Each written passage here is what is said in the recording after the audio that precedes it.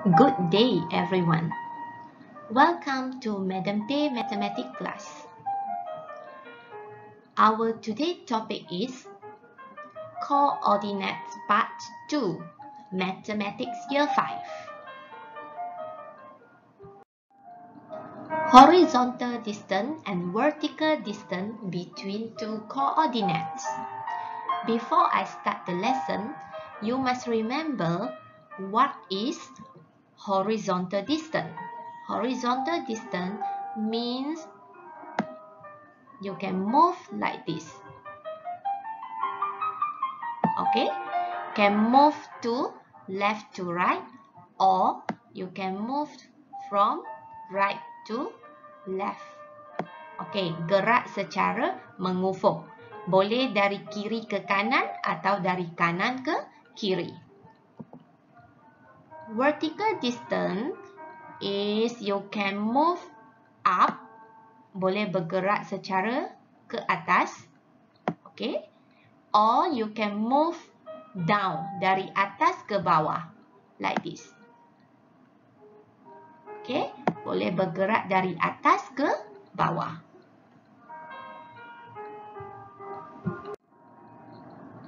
Now, look at this question.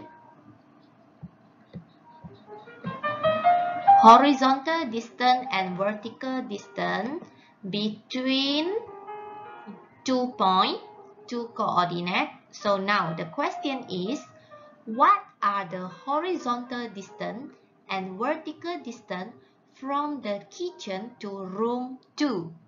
Okay, first you need to identify which is the starting point and the ending point. Yang mana satu starting, yang mana satu ending. So, tengok soalan. From maksudnya dari.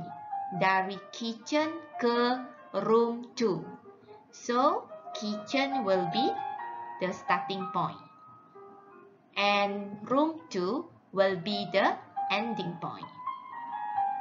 So, now, let's find out where is the kitchen in the diagram. Di manakah kitchen? Okay, it's here. The coordinate for the kitchen is 4, 0. And where is the room 2? Room 2 is here. The coordinate for room 2 is 6, 5.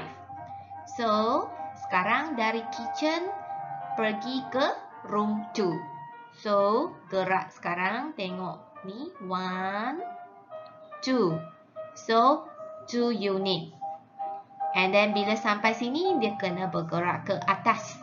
1, 2, 3, 4, 5. So, it's 5 units pergi ke atas. So, we can write it as the distance from the kitchen to room 2 is 2 units horizontally and 5 units vertically.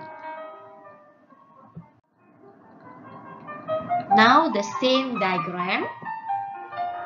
The question is calculate the horizontal distance and vertical distance from room 1 to the dining area. So now which is the starting point and the ending point? The starting point is room 1 and the ending point is dining area. So now let's find out where is the room 1. Here. Okay, at here. And where is dining room? Dining room is down here. Dining room, the coordinate is 0, 1. So now I have to start to move. Sekarang saya kena bergerak. Okay, now I cannot move to the right. Tak boleh bergerak ke kanan. Okay, sebab dining area berada di sebelah kiri. So now I have to move like this. 1, 2. So 2 units. Now I have to move down. Kena turun ke bawah baru boleh sampai dining area. So gerak ke bawah 1, 2, 3, 4. Okay, it's 4 units. Jadi, the answer is the distance from room 1 to the dining area is 2 units horizontally and 4 units vertically.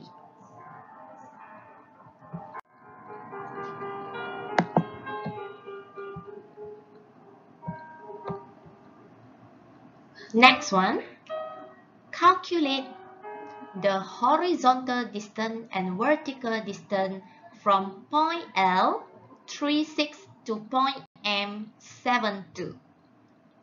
Now, which is the starting point and which is the ending point? This is starting point L and M will be the ending point. For the first method, I want to show you with a Cartesian plane. Saya akan tunjukkan cara dengan menggunakan Cartesian plane dulu. Ada dua cara ya. So, cara pertama, guna Cartesian plane. So, now I need to mark point L and point M in the Cartesian plane. So, L is 3, 6. 3, 6 is somewhere is here. Okay? So this is 3, 6. This is L. Next one, M, 7, 2. So 7, 2 is here. Okay? So now I have to move from L to M. So I have to start from here. 1, 2, 3, 4. Okay, sudah sampai 4. So it's 4 unit. So continue dari sini, sambung. Saya kena turun ke bawah. 1, 2, 3, and 4. So this is 4 units.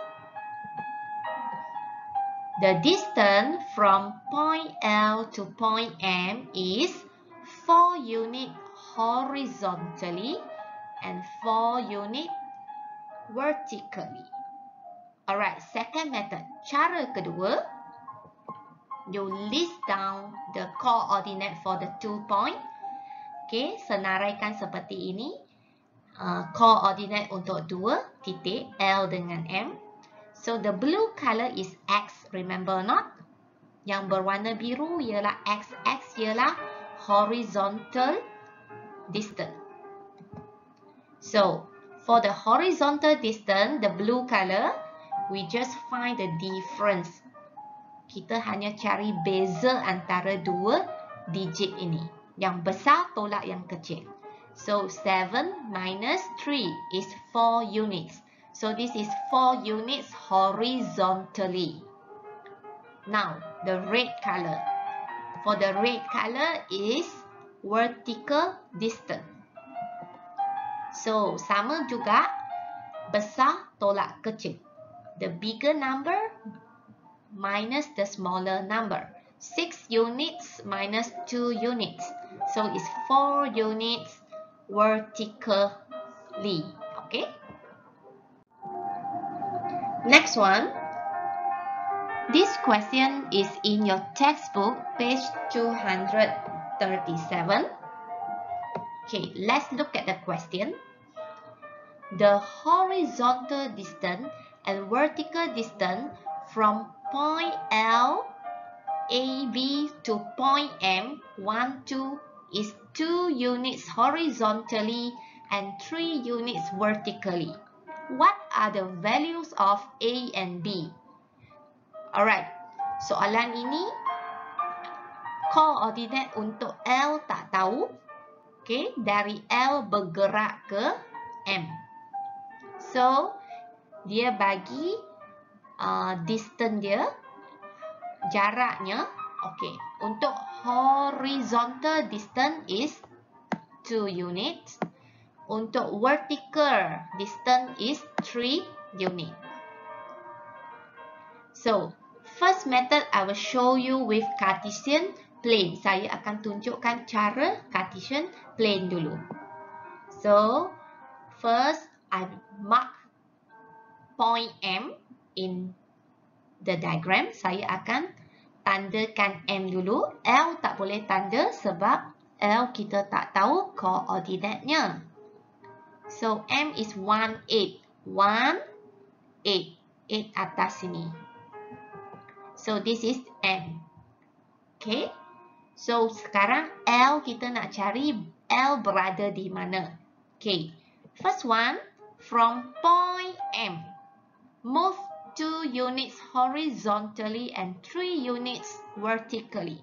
Dari point M, bergerak 2 unit horizontally. So, gerak 1, 2. 2 saja. And 3 units vertically. Sekarang, saya kena turun ke bawah. Kenapa saya tak nak naik ke atas? Sebab dah tak muat atas ni kan? So, saya akan turun ke bawah. 1, 2, 3. Okay. So, dah sampai sini. Yang ini adalah koordinat bagi L. Bila dah sampai sini, awak kena buat apa? Mark the point and write the coordinate for L. Bila sampai sini, awak kena tandakan titik and then labelkan coordinate bagi L. So, what is the coordinate for L? Kamu kena cari sendiri, cuba sendiri ya. Okay. For the second method, cara kedua, okay, kita juga boleh buat macam ni. List down point L and point M. List down the coordinate. Okay, so saya dah buatkan warna biru. The blue color is X. X is horizontal distance. Okay, horizontal distance. Sekarang awak kena cari A dengan 1 ni. Beza antara dua nombor ini adalah 2 units. Okay, so A minus what? You will get 2. Alright. For the vertical distance is the red color one. Okay, so the same also. You find the difference between B and 8. So the difference is 3 units. So, awak kena cari beza antara 8 dengan B. Bezanya adalah 3. So, what is B? So, bila dah dapat A dengan B, kamu boleh tuliskan koordinat bagi L. Okay? Jadi, itu sahaja untuk hari ini. That's all for today. So, happy trying. Selamat mencuba jawab soalan ini.